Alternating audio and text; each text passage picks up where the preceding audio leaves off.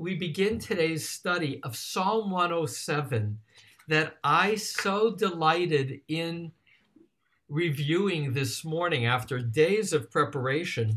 I say days of preparation because it's also a longer psalm, 43 verses, and a rich psalm. You may recall from last week, Psalm 106 and Psalm 105 were sweeping histories retold of the Jewish people. 105, the grace of God. 106, the disgrace of the Israelites. Psalm 107 also talks about ups and downs. In that sense, it's also epic. But here, the focus is more universal. And the fifth book will be more universal in feel overall. It is in this fifth book that we have those songs of celebration, Hallel. It's not that the Psalms don't have specific uses. We also have in the fifth book the 15 Psalms of Ascent that were said on the 15 steps going up to the Temple Mount. But the tone is celebratory. The theme of Psalm 107 is that life has dangers, and there are 4 distinctive dangers described in Psalm 107. Wandering aimlessly in the desert, being imprisoned, dungeon-like, illness, and a sailor at sea. And the rabbis will say in the Talmud, Brachot 54b, in discussing this psalm, that these 4 categories of danger become the 4 contexts for reciting a blessing of gratitude to God, Birchot HaGomel, for being saved by God. The structure of this psalm will have a reoccurring order. With each of these 4 dangers, there will be the statement, V'yitzaku el Adonai, so the wanderers in the desert, and they cried out to God in their straits. From their distress, God saved them. So all these 4 situations have that same verse. The people are endangered, they cry out to God, and then God responds, saves them, and then a reoccurring refrain for each of these 4 sections. Let them give thanks to Adonai for God's kindness and God's wonders for the children of mortals. And although those 2 verses will get repeated 4 times, and that's how you can punctuate the psalm, there's also variation. And I'll talk about that variation both in the word they shouted out. There's 2 different ways that's written, as well as the expansions of giving thanks. But let me put up the psalm, and I look forward to sharing it with you. Let me give you the overview of just, what to follow. Verses 1 to 3 is the introduction. Then part 2 is danger, deliverance, and gratitude. Verses 4 to 9 is the desert scenario. Verses 10 to 16 is prison. Verses 17 to 22 is illness. Verses 23 to 32, one of the longest sections, is the challenge of sailors, which will be quoted in Moby-Dick. Verses 20, this piece of the sailors. This will be a psalm that's identified with sailors. And the last section, so, A, B, and C, the final section is verses 33 to 43. That's the overview of God's transformative power and ultimately how God will enable a world of stability, in contrast to all of this back and forth between danger and redemption. The underlying message is that God is all powerful, the ability to affect change, and that people get in trouble because of their sinfulness, their wrongdoings, they're going astray, and that God, and here there's an element of theology, either pulls them out or enables them to emerge, depending on your theology, as either the all-powerful or the partner. But clearly there's the sense of God and God's word intertwined with a response to human sinfulness, enabling transformation. All right. This is a wonderful song, so allow yourself just to hear it as it flows. And I chose for the title from the last verse, "Whoever is wise, let observe these matters." Give thanks to Adonai, for God is good. For eternal is God's kindness. Let them so say. The redeemed of Adonai, whom God redeemed from the hand of the foe, and from the lands gathered them out of the east and from the west, from the north and from the sea. They who wandered in the wilderness in a path of desolation, an inhabited city they did not find, hungry, also thirsty, their spirit within them fainting, and they cried out to Adonai in their straits. From their distress, God saved them, and God guided them in a straight path, that they might go to an inhabited city. Let them give thanks to Adonai for God's kindness and God's wonders for the children of mortals. For God has sated the yearning spirit, and the hungry spirit God has filled with goodness. Sitters in darkness and in the shadow of death, bound in affliction and iron, for they rebelled against the words of Ale, and the counsel of the Most High they scorned. And God sank their heart with hard labor. They stumbled, and there was no helper, and they cried out to Adonai in their straits. For their distresses God delivered them. God brought them out from darkness and the shadow of death, and their shackles God severed. Let them give thanks to Adonai for God's kindness and God's wonders for the children of mortals. For God has broken the doors of bronze, and the bars of iron has torn asunder. Fools! Because of their path of wrongdoing and from their iniquities they were afflicted. All food their spirit loathed, and they reached to the gates of death. They cried out to Adonai in their straits, and from their distresses God delivered them. God sent God's word and healed them and delivered them from their death bits. Let them give thanks to Adonai for God's kindness and for God's wonders for the children of mortals, and let them offer sacrifices of thanksgiving and tell of God's works with joyful song. Descenders to the sea in ships, who do creative efforts in great waters, they have seen the works of Adonai and God's wonders in the deep. And God spoke and caused to stand a storm wind and lifted up its waves. They go up heavenward, they go down to the depths. With trouble, their spirit melts away. They reeled and staggered like a drunkard, and all their wisdom was swallowed up. And they cried out to Adonai in their straits, and from their distresses God brought them out. God stood a storm to whisper, and stilling their waves. And they rejoiced, for they were quieted, and God led them to their desired haven. Let them give thanks to Adonai for God's kindness and for God's wonders for the children of mortals. And let them raise God high in the people's assembly at a sitting of elders. Praise God.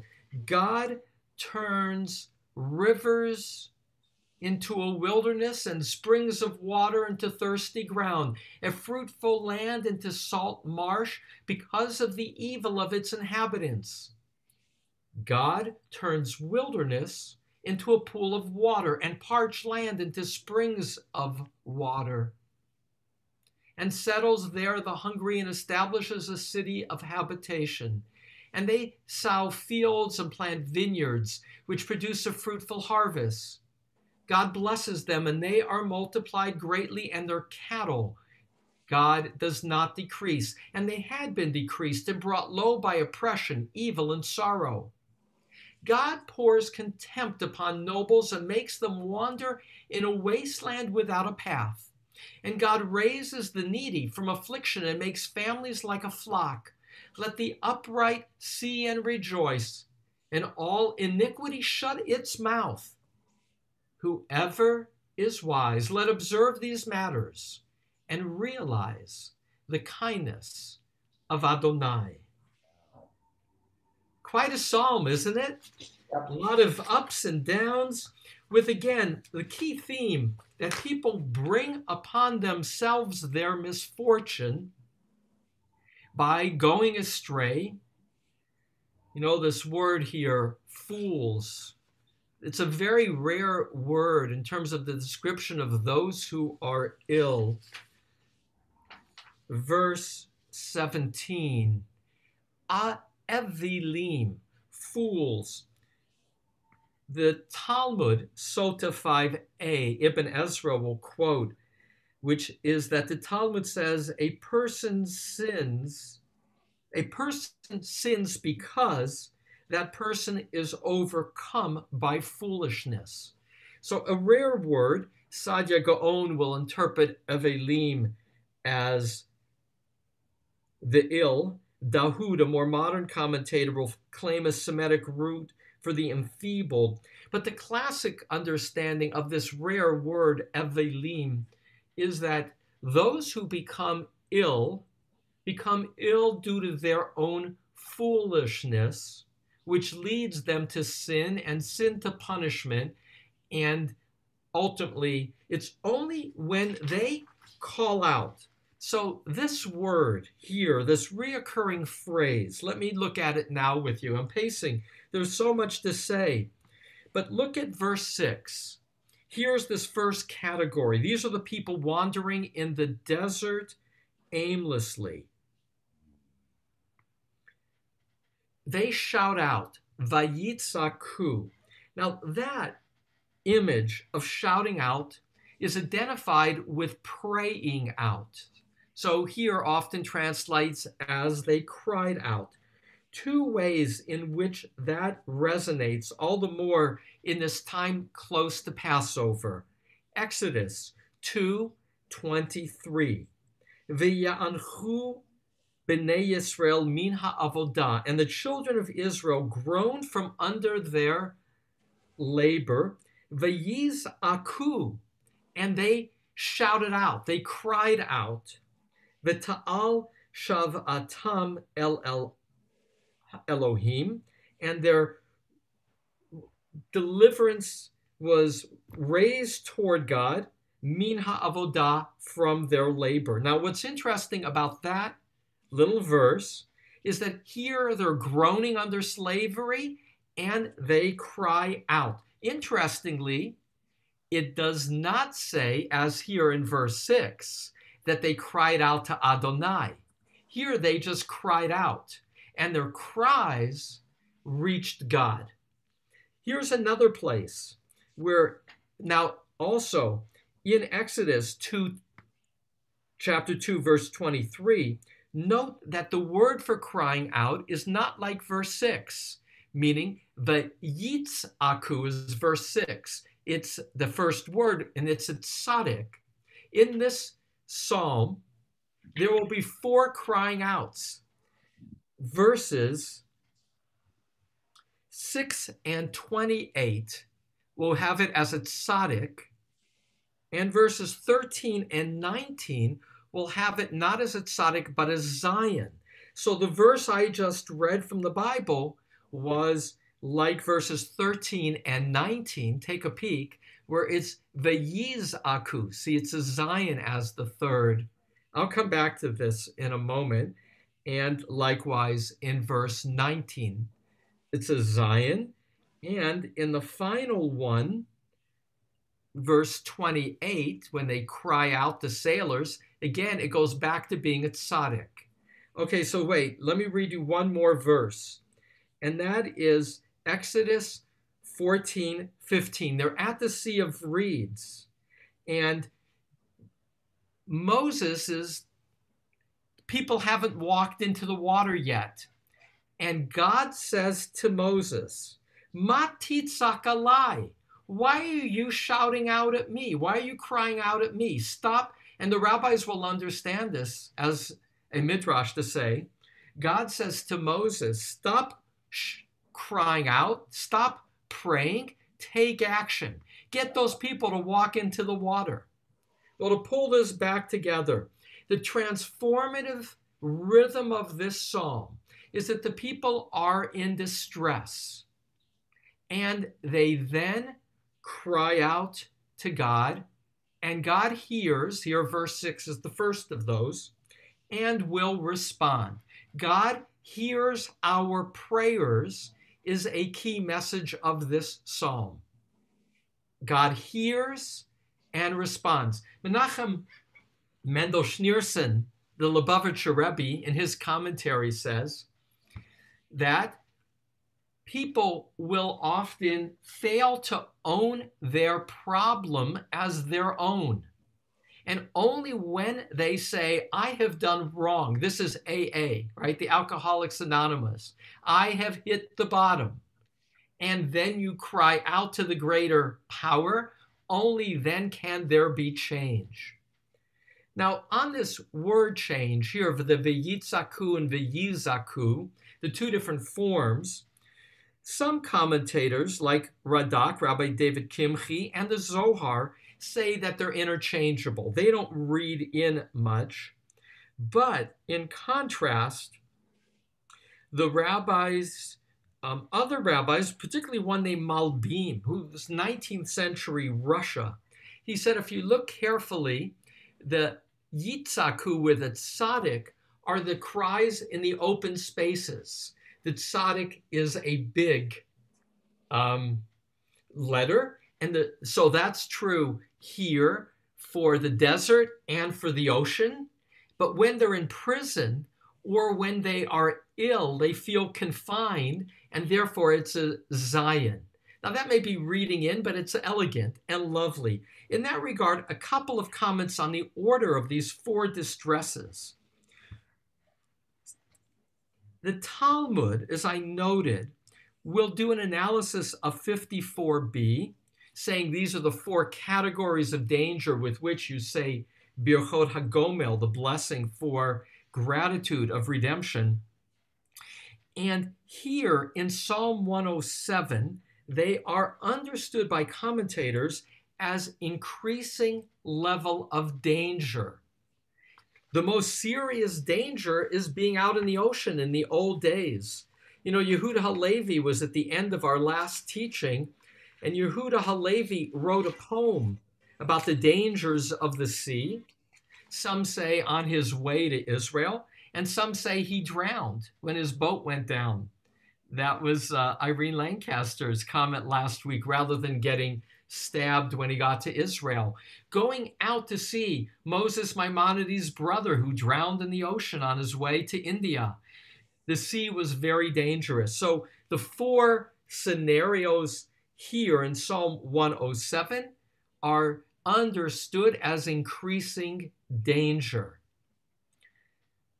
The Talmud, by the way, in 54b, will organize them a little bit differently. They will first have the story of the sea, then the desert, which they will say is the order of likelihood of being in that dangerous situation. But here it's increasing level of danger. The rabbis, as I note, will do a prayer. And here's a teaching I'm going to do, again, there's just so much to say, and I have an eye on the clock. Verse 30, and they rejoiced for they were quieted and led them to their desired haven. The Code of Jewish Law, the Shulchan Aruch, Orach Chaim 219.1, will point to verse 30 and say, you can only say that blessing of redemption once you reach your destination. You can't say it immediately after getting better. You have to get fully there. And they'll learn one other lesson about how to say Birchat HaGomel, and that is in verse 32, and let them raise God high in the people's assembly at a sitting of elders, praise God. They will say that to recite Birchat HaGomel, you need a minyan of 10, at least 2 who are considered elders, the wise in that mix. So those are laws that is discussed, the last law in the Talmud, in Brachot 54b. When was this psalm written? Well, of course, we don't know. Is it written about a historical moment or not? And I just want to share, because there was something that came together nicely in my preparation, and that is 3 different commentators of the 16th century, that's post-expulsion from Spain, and all of these people were touched by that expulsion. So this is the 1500s, who have 3 different understandings of this psalm. Moshe Alshich, he lived, born in Turkey in 1508, would die in Sfat. He would say this is a unpacking of the dangers of the journey from Egypt. Ibn Yahya, he lived in Portugal about the same time. He sees this psalm as a description of King David's challenges in life, and the captive, that's the ark. Sforno, 16th century, Italy, he said this is a psalm that is looking forward to the Messiah, to the Messianic era with the battles of Gog and Magog. So here are 3 enduringly important commentators of the 16th century, from Turkey, from Portugal, from Italy. A reminder that Jews are dispersed throughout the world at that time and throughout Galut, who understand and attribute different historical moments to this psalm. But remarkably, this psalm is also understood universally. So verse 11, as an example, for they rebelled against the words of El, and the counsel of the Most High they scorned. That is understood by Radak.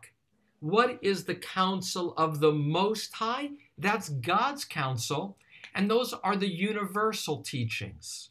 Those are the mitzvot, Sheva mitzvot b'nei Noach, the 7 laws of Noach, which is that for many, this psalm is universal. This is about God not only in relation to Israel, but these are universal dangers. Wandering aimlessly in the desert, illness, imprisonment, the dangers of the sea, that even that phrase, Atzat Elyon, verse 11, the counsel of the Most High, is understood by a medieval commentator, one of the central ones, Rabbi David Kimchi, as this is about universal dangers, not just Jewish history. Now, there's something very unusual in this psalm, and that is beginning with verse 23. You see these brackets? The Talmud will discuss them in Masechet Rosh Hashanah. They're called Nun Hafucha, backward nuns, the letter Nun. There are 7 of them, 23 to 28, 6 of them, 23 to 28, 1, 2, 3, 4, 5, 6, 7, and verse 40. Why? They're Masoretic annotations. The Talmud would say they are to designate, they only occur in the story of the ships. So some say that they are, like in the Talmud, to say that this is to say that not everybody is included in this miracle, that not all the sailors were saved. Robert Alter will say that this may indicate that for the scribes, the Masoretes, this was an insertion, verses 23 to 28 and verse 40. It's not clear, but it's unusual, and therefore I point it out to you. Well, we only have 3 minutes, and I could say and will say much more about this, but with your guidance in terms of what you're curious about. But let me just go to the other piece, and that is, I mentioned there are 2 different refrains in these 4 scenarios. Verse 6, and they cry out from the straits. Tsar, that's like Mitzrayim, a narrow place, their ruts, from their distress, and God saves them. And then the other part of the refrain, and that's singing out words of thanks, though that can also be translated as praise, others translate it as acclaim in verse 8. And the choice of translating Livnei Adam, the children of Adam, as some will just translate it as people, but I translated Adam as mortal. He's the first because of the sin in the Garden of Eden, who will learn of his death. And the contrast is between our own vulnerabilities in life and God's eternality, God's enduring strength, which brings us to the end. Like many Psalms, there is a contrast for God as the God of justice between the powerful and the weak. And so part of the punchline, this last section, is how God can take and transform. We'll start with verse 33. We had the image of the sailors. So verse 33 is the bridge to, overall, the overview of God. And we start with water. That's kind of a bridge, right? We've been out at sea. We're still with water, but now it's water in the wilderness. And what you get is a back and forth. God's ability to transform rivers into wilderness. And then verse 35, wilderness into water. Parched, thirsty ground, back and forth. And that ultimately, God, this is the promise, will settle the hungry and establish cities of habitation, will allow 2 things: physical security of home and harvest, and societal stability, where the needy will be settled and secure. And there is this bias throughout the Torah, the bias of God has extra concern for those who lack power, the ability to affect change, the needy. And so those who control the shots, the nobles, nidivim, can often also be translated as the princesses, meaning those who have political clout. God will make them wander in a wasteland. And I looked up this morning the word tohu in my concordance. Tohu vavohu, Genesis 1:2. That was the world unformed. And this is the only place this word appears in Psalms, tohu, from Genesis 1:2. It's a word that'll appear 20 times in Tanakh, and it's often used, for instance, in Isaiah 44:9.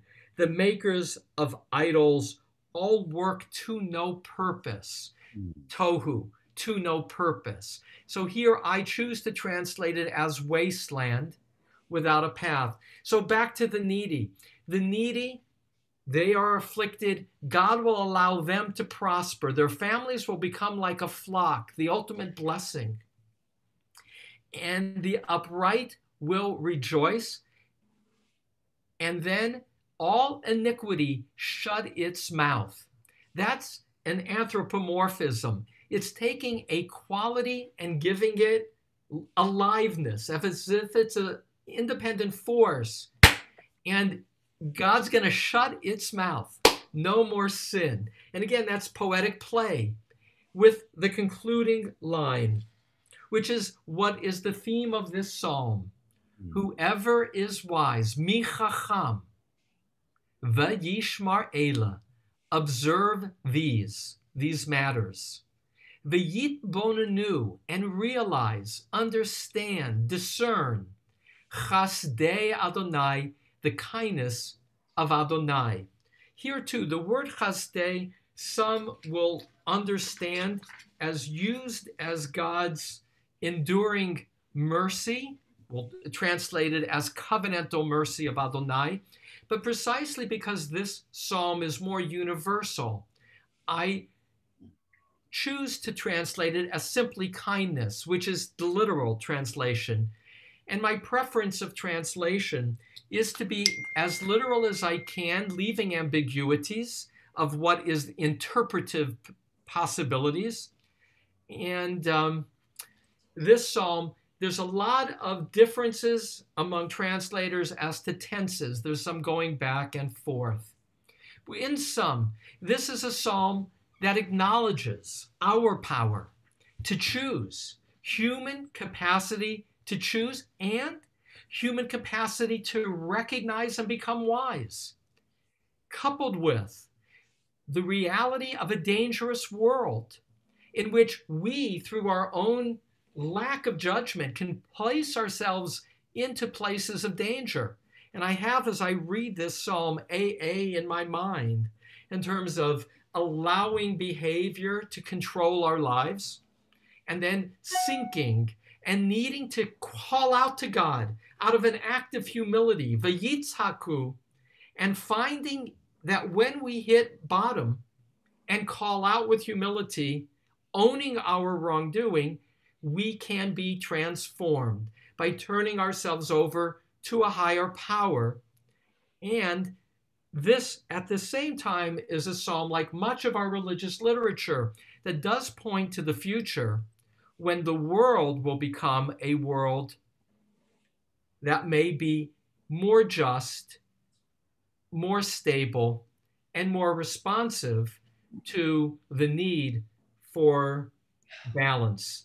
With that, there's again much more to be said. Here's one thing, I can't help myself to share one more interesting thing about this psalm.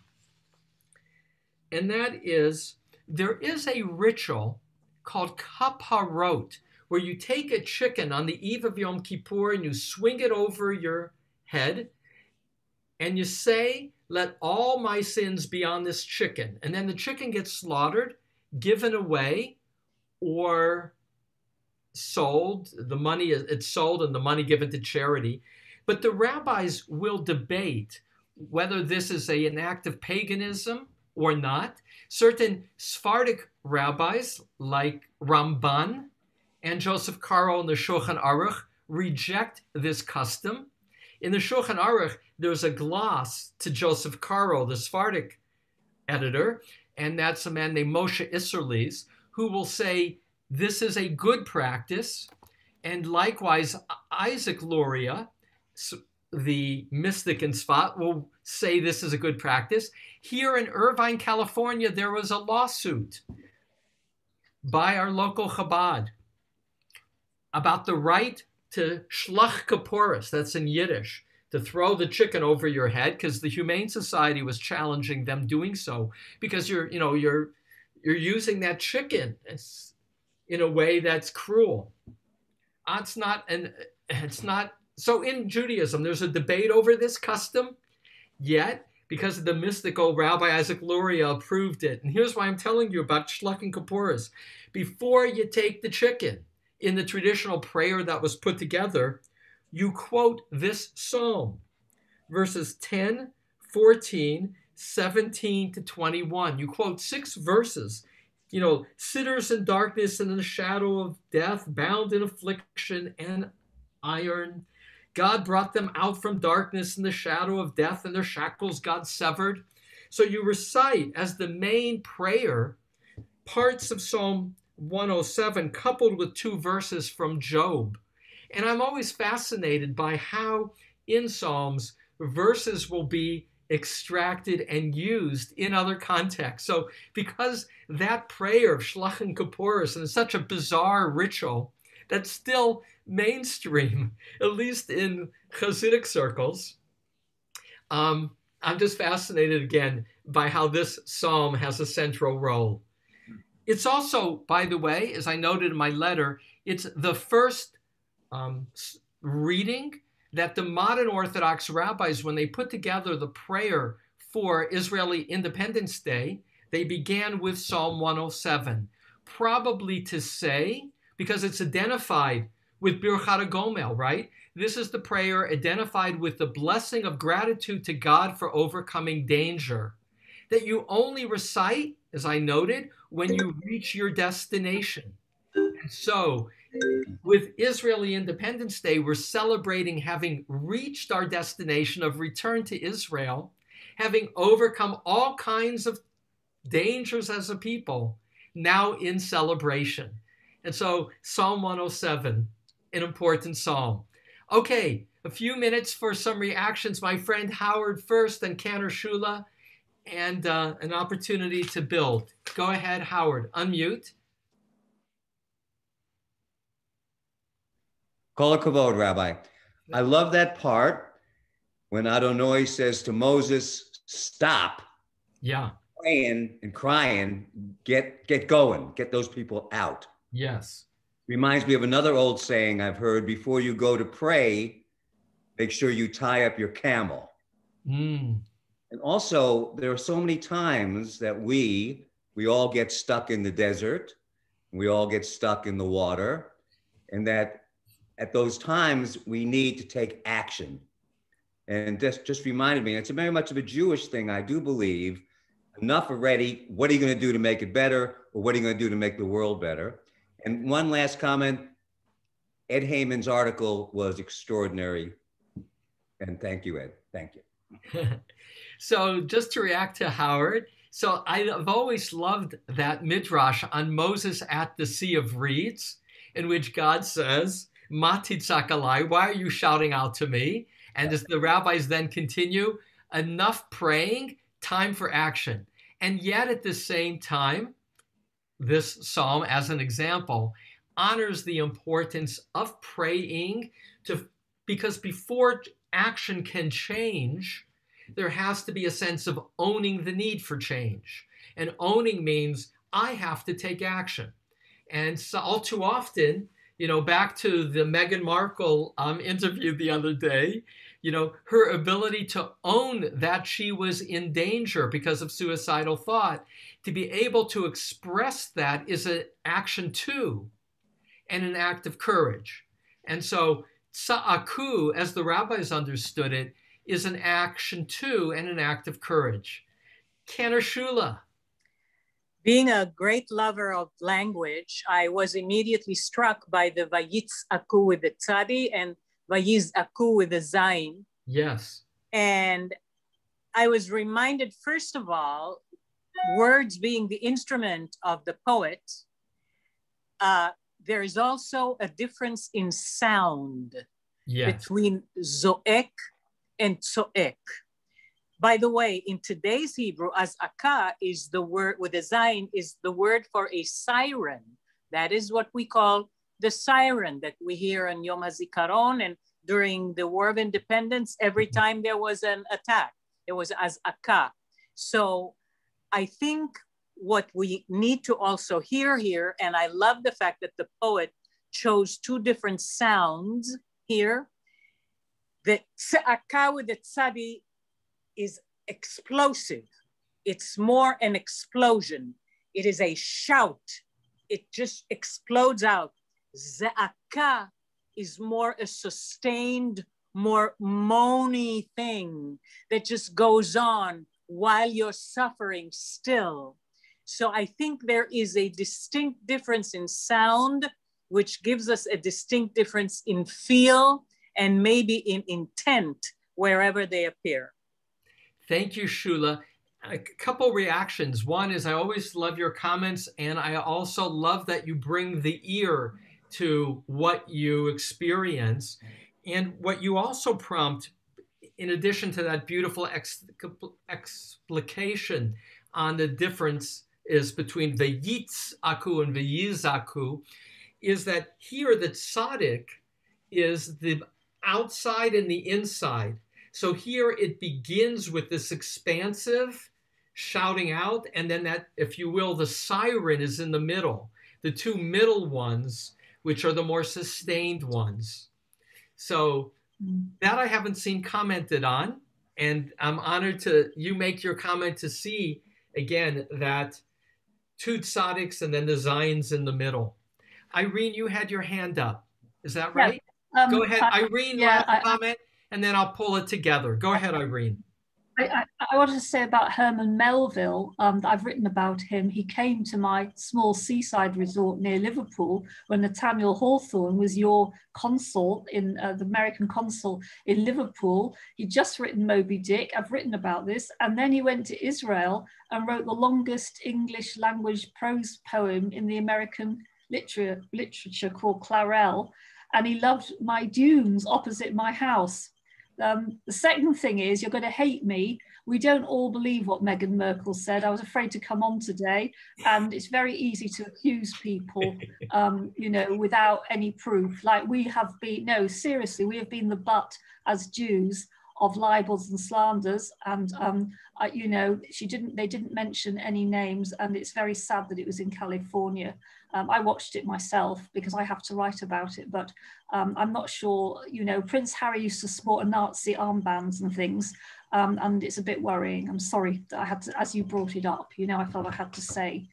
Well, I welcome you saying it, Irene. It's really the privilege of Zoom to be able to have you part of our gathering, not only for your richness of literature that you shared in terms of the Herman Melville little segment, but also to acknowledge, which I do with humility, that there are different kinds of seriousness with which accusations are taken, and that's to be dealt with great humility. So I thank you for that as well. So let me pull this together and to say, in reference to Irene with her little sharing about Herman Melville, Psalms, which we're now engaged with, I researched a little to try and find out where in Moby-Dick. It's noted by Robert Alter and on Wikipedia, the fact that Herman Melville quotes Psalm 107. I wanted to see where in the book he did. The only thing I gained by my little research on Moby-Dick on Google this morning is that Psalm 18 and Psalm 107 are the two Psalms that are engaged by Melville using the King James Version. And I have a teacher, Peter Pizzoli, who is going to come on as a guest a little ways ahead. He's the father of bibliodrama. He has a doctorate in literature, and he said he never read the Bible until after his PhD. He only knew the Bible from how it was quoted in literature, and he only sat down to read the Bible carefully at a later phase. He would later again become this remarkable teacher of entering into the Bible as one's own bibliodrama. But that just to say, with Psalm 107, to pull it together, such a rich psalm of images, the ups and downs of the water, the drunken sailors drunk from being dizzy of going up and down in the stormy seas and losing all sense of direction. This is a rich psalm image-wise and a treat to share with you. With that, Ed Heyman, our beloved friend, a few words before we say Kaddish, as to this morning marks, Ed, a completion of 30 days. For all but a child, 30 days ends morning. For a spouse, for a sibling, for one's own, for a parent, distinctly, only a child does a full year, but 30 days is the first piece. Ed, any thoughts either about coming to 30 days or about the study of Psalms? Not so much about the coming of 30 days, because it seems like it's come several times. because of the long period between the time that my dad passed and the time that we were able to actually bury him. So there was a week. So I've been debating with myself whether my shloshim, ended earlier or not. Although I've been pretending that it has. I'm sorry, I've been pretending that it has not. And I know from my late wife's passing that I don't think that we ever fully get over mourning. I think that we're always in touch with the people who've touched us, and that there's no date upon which that those sentiments stop or that we move on. That said, we're no longer racked by it. But from today's teaching, I read the Psalm yesterday. I was moved by your translation, Rabbi, today in its encounter. I'm a little bit adrift because my dad has no place in it. My father was not a person who either believed necessarily strongly, but by the same token, he was not tormented in any particular way. Although he lived in the desert for the last 30 years of his life, 20 years of his life, I should say, in Sedona, he loved being on the ocean, and we never had any particular problems there. Any prison that he may have been in was of his own mind and his own making.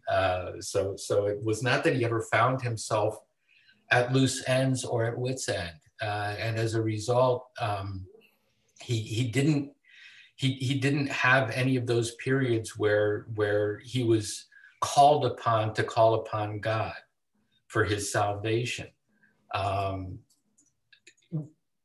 It's an odd thing, because not being a believer, as he was not, he was very much an ethical humanist. He was often described by my friends growing up as the most Christian person that they'd ever met, even though he was Jewish. Never really quite figured out how to parse that entirely, other than to say that he was very kind, very open, very attentive, very listening to them, at least, if not in his moments to me or my brother or my mom. But I do know that he did have a saying that he resorted to frequently, especially in our daily phone calls when I'd ask him how things were. His quip was always, "God is in heaven and all is right with the world." So although he was not practicing in any particular way or observant in any way, I do believe that he was aware of God's presence in that regard. And because he found himself in no affliction, and for the last, from the time that he left the East Coast and moved to Arizona with my mom, and even in the years after my mom passed, he was blissed out. He was very, very happy. If he was waiting for God to lead him to his haven, he found it. And the house that he lived in, the rooms that he dwelled in towards the end, as his mobility got more and more constrained, were a sanctuary for him. They were not a prison. Every day I would call him, tell me that of all of the houses that he and my mom had lived in during their 60 some odd years together, he could never remember exactly how many it was, although in the back of my mind, I was always doing the math and I never wanted to correct him on it. But for however long they were together, he was happiest at the end. He faced his end. He was 96 years old. He knew what was coming. He did not shy away from it. He knew he was going to be with his wife and his beloved. At the end, he wanted to stay in his house and not move into a home because he knew that that's where she was. And I take comfort in verse 43 at the very end, because right. And then we got to pull this together. Yeah, I will. I flip it on its back and say, "Whoever is wise, let them observe these matters and realize the kindness of Adonai." My father was never in distress. My father was in his haven. My father was in his safe place, his happy place. And for that, I'm grateful. And by contrast, the fact that he could have been tormented at the end, the fact that he could have been in distress, the fact that he wasn't, I think he was in God's hands, whether he knew it or not. And for that, you know, I praise God, and I'm grateful for all of the miracles that he has shown us. And I hope that my Father is happy with him. So. Those are beautiful words. I love that piece, all of it, but the piece of we are always in touch with those who touched us, as a description. And I had the privilege to have met your dad, to know the extraordinary work that he did that touched on danger, and to know that even though he was not one who was imprisoned or in the high seas, he was one who lived a life that touched on danger and helped ensure safety for so many. And I, again, am glad that you could, in this moment, honor his legacy and the gift of his life ending in bliss. With that, we honor Mike Herman as well as others. I invite you, if you have a person for whom you are saying Kaddish, to join together at this time. Yitkadal v'yitkadash Shemei Rabbah v'alma yivra kirute v'yamlich malchute b'chayechon uvyomechon uv'chayei dechol beit Yisrael ba'agala uv'yizman kari v'imru amen. Yehi Shmei Rabbah mevarach leolam ol me'omaya Yitbarach v'yishtabach v'yitba'ar v'yitromam v'yitnaseh v'yitadar v'yitaleh v'yitalal shemei d'kudsha b'richu le'ela min kol birchata v'shirata tushbechata v'nechemata damiran yoma v'imru amen. Yehi Shlama Rabbah min Shemaya V'chayim aleinu v'kol Yisrael v'imru amen. Osei shalom b'mromav hu ya'aseh shalom aleinu v'kol Yisrael v'kol yoshvei tevel v'imru amen. In 2 hours, I will be doing a public interview with Edgar Carrot, one of Israel's premier writers, a writer of very, very short stories. We're going to be looking at some of his stories on the pandemic and talking about this last year. Tomorrow, Psalm 108, a collage of 2 psalms, creating something new. It's a shorter psalm. Ed, thank you for being our honoree today and for enabling us to honor your dad at Shloshim. To each of you, thank you. You put wind in my sails. Have a good day. Be